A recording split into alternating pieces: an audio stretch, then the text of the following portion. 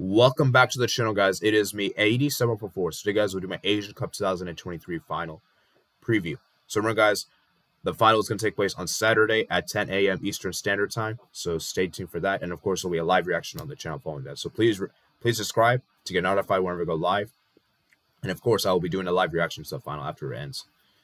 So what an achievement for both teams, man, to make the final. Because both these teams, at the beginning of this tournament, we're not expected to make the final. I think for many of us, for Jordan, many of us expected them to bow and the round of 16. Some of us even had them the group stage exit, which I did, which I apologize for. That was a terrible prediction from my end. I will never do that again. And then for Qatar, many of us said, okay, semis at most, right?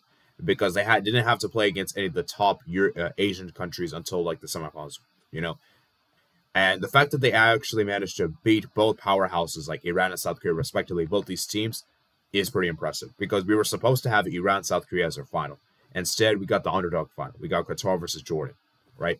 Obviously, Jordan have never won the Asian Cup before in their history. This is the best run they've ever done in their history. And for Qatar, of course, as we all know, they're the defending Asian Cup champions. They had won the previous edition 2019. I'm looking to do back-to-back, and of course, they're the host nation for this tournament.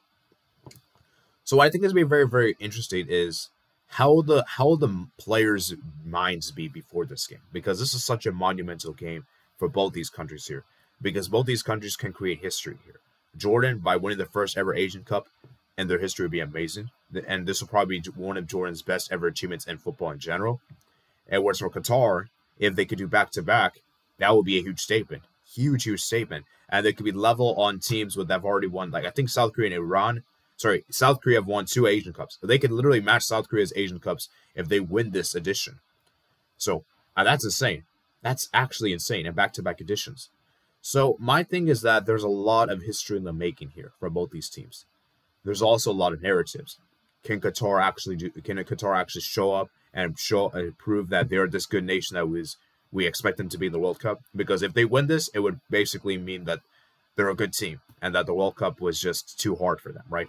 And then obviously for Jordan, if they could beat the host nation and also defending champions, that would make them a very impressive champions, and maybe the best underdog we've had in a long time.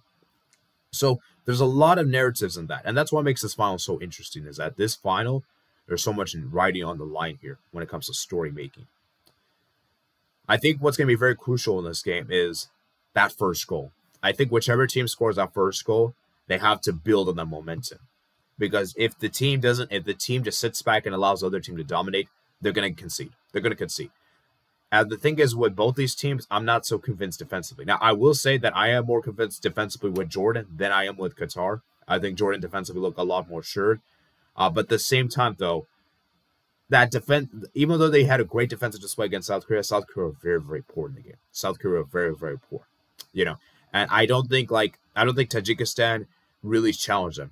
You know, and we saw how Iraq were able to come from behind against Jordan. So I do think this Jordan team, defensively, while they are solid, I don't think it's as good as we make them out to be.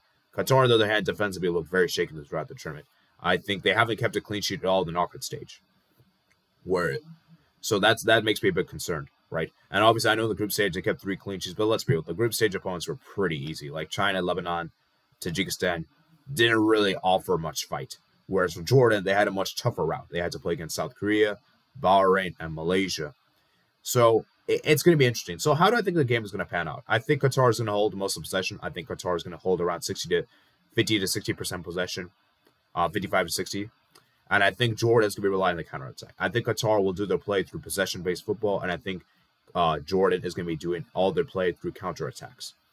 And I think the key for Jordan is they have to take their chances. Because while this team is very clinical, while this team is very lethal and the counterattack, this team isn't really clinical. As we saw against South Korea, they should have won that game 3 or 4. They should have won that game like 4 or 5-0. Like the fact they only won 2-0 is bad. Obviously, I know this is kind of harsh to say, but it's kind of bad to only score 2 goals from how dominant they were, because they should have scored more than 2 goals, right? I mean that kind of sense, right? And so for Jordan, the key for them is to make sure they score first, because I'm not sure if they can equalize in a hostile atmosphere in the final against Qatar. Because we all know the fans will be majority Qataris. We all know the majority of fans will be Qataris. So I think what's going to happen is this. I think the game is going to end 0-0 at halftime.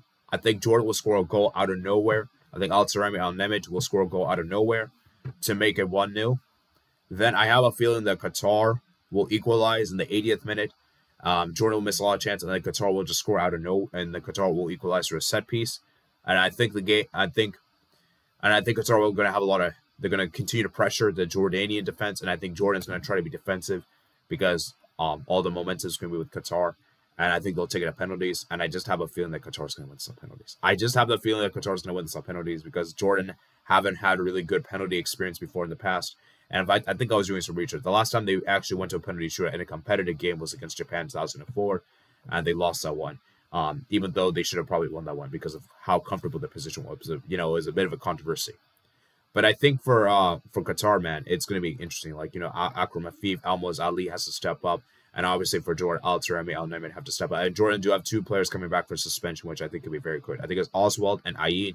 These will be very crucial players. And so it's going to be very interesting to see what happens. And even if Jordan loses this file, I think Jordan fans should feel proud because this is the best that Jordan ever done in their history. They have not done this well before in their history in football. And so this will be a great achievement. I think the closest was like 2014 where they almost qualified for the World Cup. They lost the Intercontinental playoffs too. I think it was Uruguay. It was like 5-0 aggregate, I think. So, yeah, for Jordan, man, I hope they can do this because I want Jordan to win this. But I just think that Qatar, they're going to have more experience in this final. And I just think that Jordan, man, I just feel like for me, I just don't know if they're going to be that clinical. You know, that's my worry with them is that Qatar is a team that's clinical. Qatar is a team that's clinical. You give them a few opportunities, they're going to score the goals. So, yeah, it's going to be interesting. Obviously, Al-Haydos is also going to be very crucial as well. I'm interested to see how long he plays this game because obviously we've seen the recent games. He hasn't played the full games. So, it's going to be very interesting, guys. So, like I said, guys, that's going to pretty much be it for today, guys. Hope you guys did enjoy this preview. Please run a like and subscribe, of course, if you're new out here, guys. And, yeah, let's get up to 20 likes, man. I should have said this at the beginning of the video. So, please run a like and subscribe. Check out the other platforms in the description below. And, yeah, I'll see you guys later, man. And if there's any major talking points, please let me know in the comments below. I'm sure there probably is. All right, peace out, guys.